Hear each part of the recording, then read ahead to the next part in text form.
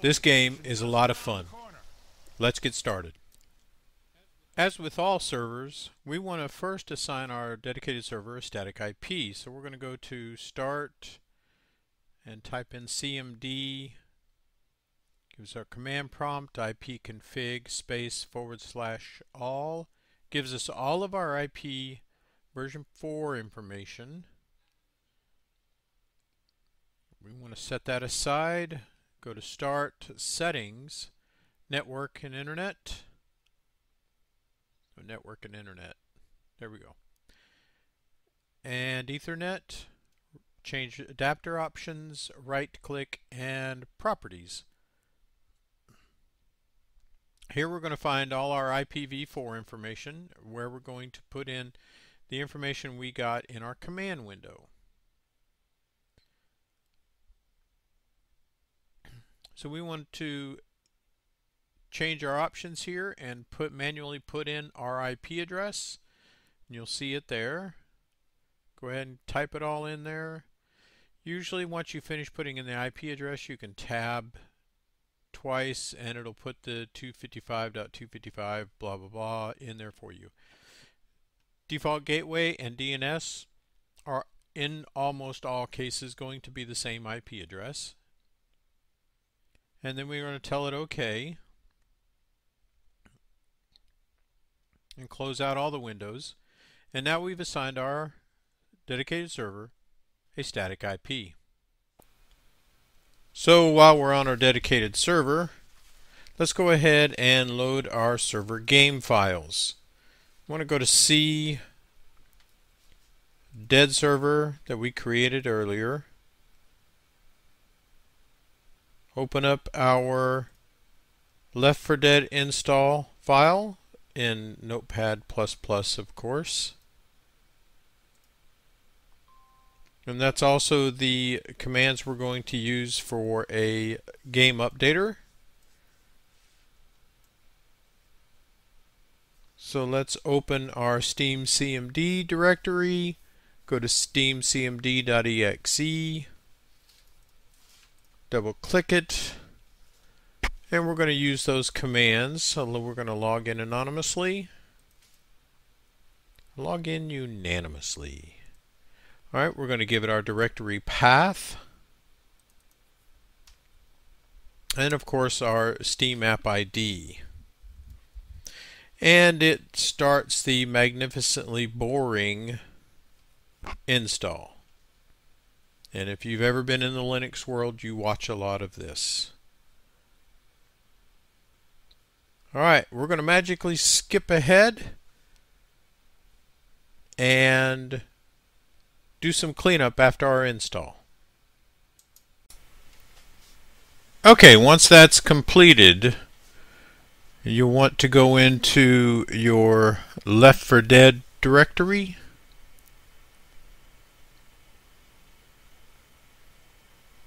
Our dead server, Left 4 Dead.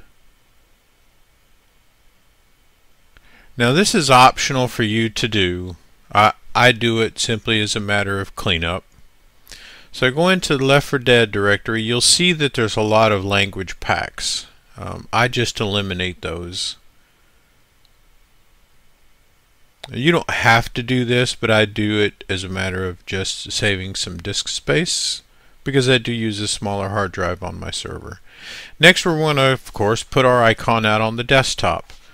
Here you'll notice there are several Left 4 Dead, a couple of icons, .ico files, and a Left 4 Dead exe file.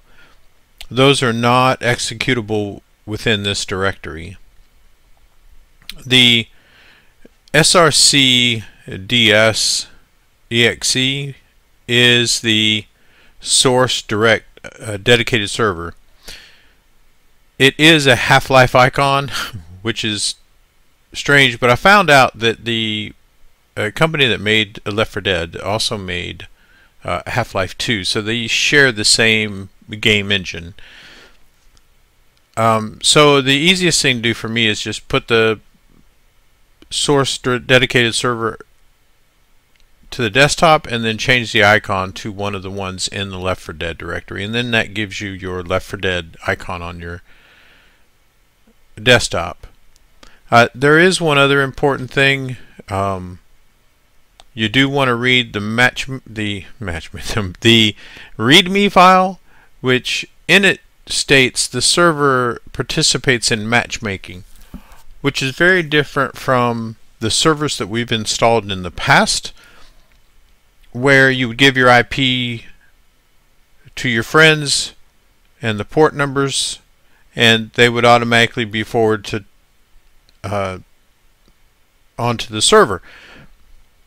This is a matchmaking broadcast, so you'll see in some gameplay in the playlist for Left 4 Dead, you'll see where I've started my server, put it in matchmaking mode, which means it's allowed to broadcast on the internet. I have people from the community joining my server that I'm playing on in my house.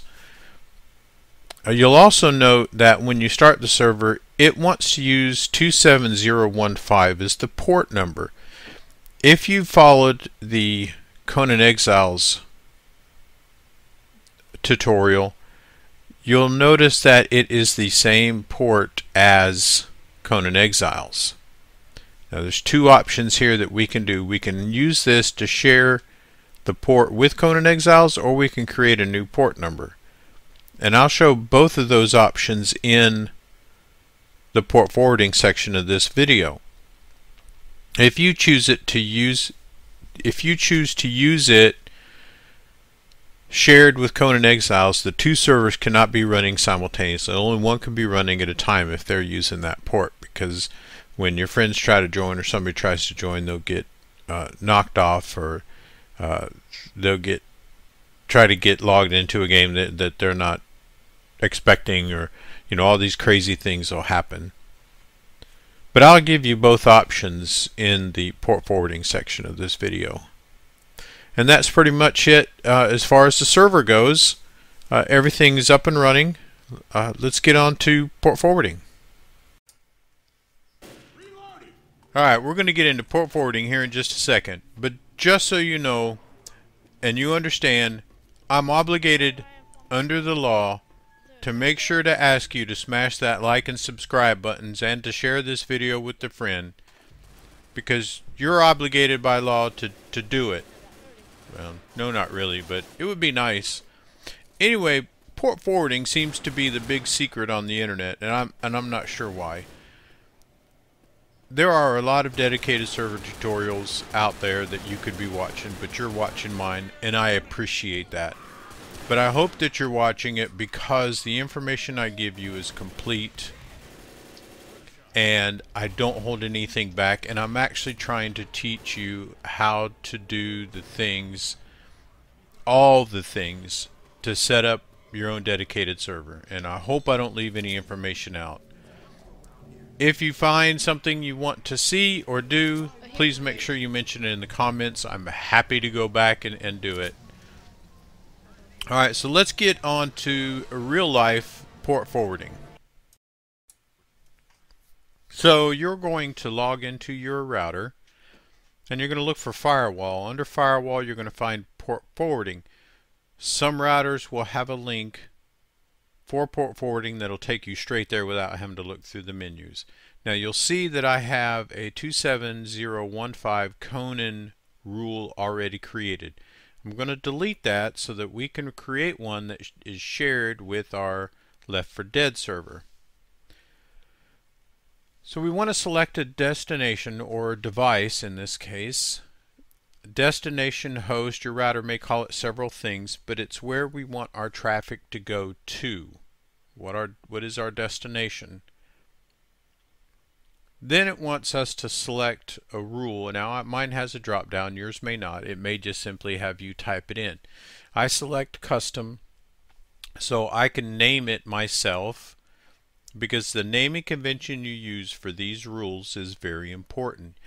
Keep them simple, keep them very understandable, exactly what they're for.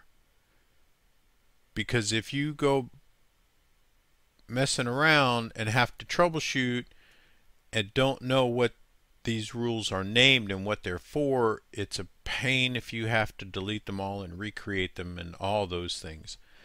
So make sure your naming convention is the same. So here what I've done is I've simply created a new rule and called it Conan Left 4 Dead TCP rule and gave it the 27015 port. Now technically that's no different than what was there before, other than I named it and understand now that both those games use that same port. So if I have both those games running and I run into trouble where friends can't connect, they're connecting to the wrong game, or just whatever, I could go in here and see, oh, this is Left 4 Dead as well. Is Left 4 Dead and Conan running it simultaneously? If so, I need to turn one off. But this is not the optimal way we want to forward our games. So we're going to eliminate the Conan Left 4 Dead, and we're going to recreate our Conan 27015 port. And let's choose our host. Our destination is going to be our dead server. And of course we already have a Conan TCP rule in there that we're going to create. And we're going to put in 27015 as our port number. And we're going to add that rule to our list. Then we're going to recreate, create our Left 4 Dead. So we want to select our destination where we want our ports forwarded to, a host or whatever it's named on your router. And we're going to call it Left 4 Dead TCP. And it's a TCP UDP rule. And we're going to give it the 27016, just one number up from Conan Exiles. You can go back on your server when you start the server and change that port in the server interface. So now that's created with 27016. So that's our rule for Left 4 Dead. Then we'll go into our server and we'll change that 2716. I'll show you that in a minute. And how you join is very different from standard regular internet play as well, and I'll show you that. Again, let's go over, and when it asking me for my device, that is my destination, where I want the ports to be forwarded to. You can manually enter the IP address if you don't have a drop-down option. The public IP address you usually don't need. Your router, if its interface is external interfaces public facing, then you won't need it. If you're behind another router, then you'll need it. That's a whole nother tutorial. So application name is simply what you want to call. That's the name of the rule, whatever your router happens to call it. Just put in the name so that you understand it. And whether it's a TCP UDP rule, put in your port numbers, and you're done. On your dedicated server, you want to start your Left 4 Dead. You'll see that it's still at 27015. We're going to change that to 27016 like we did in our firewall. Just change that to a 6 and start our server. And let's go into loading the game. Loading the game's a little different than it is in single player or regular internet play. You'll see that we have a dedicated server in our bottom center. It shows our dedicated server. We have to create a lobby and the type of game you want to play, of course. I just created campaign. Server type, permissions, we want public games so that we can have people from the community join us. Create a lobby and start your game. Well, choose your characters and you can start the game, but I like Lewis. Seems like a dude I'd hang out with. And then start your game. And your game will start in as if it was in single player, and pretty soon you'll have people from the community joining you, and you'll have players on your dedicated server. That's it for today. I'm Lou the Pict. This is Craic Mods and Gaming. I want to thank you for watching today. I hope that you've learned something. I hope that you've taken something away from this and build your own dedicated server, because this is one of the funnest servers to have. If there's something you need me to explain or I wasn't clear about, please feel free to comment. Make sure you smash those likes, subscribe, and share this video with a friend. I'm Lou the Pict, and I'm wishing you all Craic Gaming.